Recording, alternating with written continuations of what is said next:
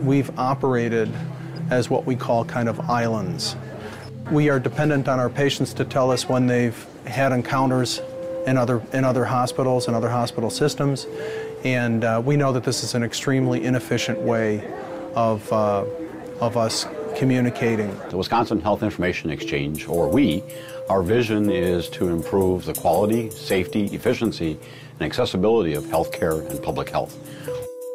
The mission is to enable the secure, timely delivery of accurate electronic health information exchange to authorized users across corporate boundaries.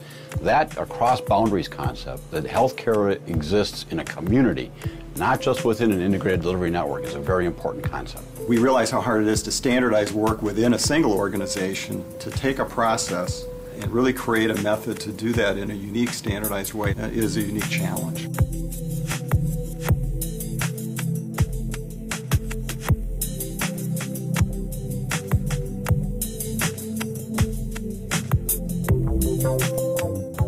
Amalga is a software platform we've chosen for our exchange. It seemed to me to be the perfect kind of solution for a regional system because of its ability to integrate with many different data feeding systems. Each of these hospitals have different systems and store data in different ways, and in essence they speak their own language. Amalga then brings that data in to a regional system and acts as the translator. So no matter which place I'm working, I can understand the language that's being spoken at the other facility and have the data presented to me in a way that makes sense. It's given us real-time information on our patients, so we're able to determine what testing has been done, where it's been done, do they have access to primary care, or have they just been using local emergency rooms as a substitute for their primary care. It gives us immediate information that we can use at the bedside. And information for an emergency physician is gold. That way they know up front what the patient's problems are, what previous types of care they've received, and they can really tailor the visit then based on that patient's specific past medical history. It's a way to keep healthcare costs down and the quality of care up. The impact that Amalga has had on our overall quality of patient care has been undeniable.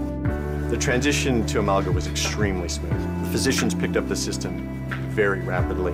It's become a part that we couldn't live without. I mean, this is a part of our normal workflow on every patient we see. Everyone that's helping care for that patient is working off the same page or the same plan, and the patient ultimately gets better care. For example, a patient came in with chest pain and had EKG changes, and they're preparing to send the patient off to the cath lab for an emergency procedure. But looking at the Amalga data from the regional system, they realized that patient had been evaluated for chest pain just several days earlier at another hospital across town. The information you get from Amalga, medications, allergies to medications, give the physician taking care of the patient at that time yet another tool to maintain a high safety profile. Amalga is a tool that allows us to establish role-specific views so that people having access to the exchange get to see only the parts that their role in healthcare delivery allows them to have access to. After you've used it and after you've incorporated it into your practice, you can't imagine going back. Well, the days are gone where we can be passive about waiting for information to protect the public's health. We need to have that information at a pulse level. The ability to collect information quickly from clinical sources allows the public health community to respond quickly to emerging infections. We use the same data feeds that we use for individual care, aggregate those data feeds and de-identify them so that the individual patients aren't identifiable. But then we can feed that data to the public health authorities, and they can use it for surveillance to see what types of problems are coming in an increasing frequency in the community, whether it's an outbreak of an acute illness or injury pattern. That allows them to ask questions. I mean, they may not even be aware of the question they want to ask today, and they can create new questions on the fly. The partnership with Microsoft has accelerated success in this community in terms of information exchange.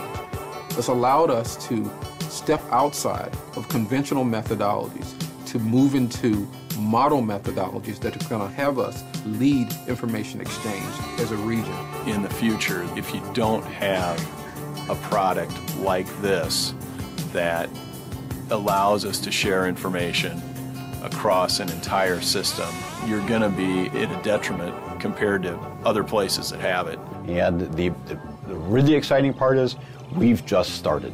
We have only scratched the surface of the opportunity that we have here in using information. And the idea is that if this is a cell of information and we can link within this region, then why can't we link regionally and then nationally or internationally?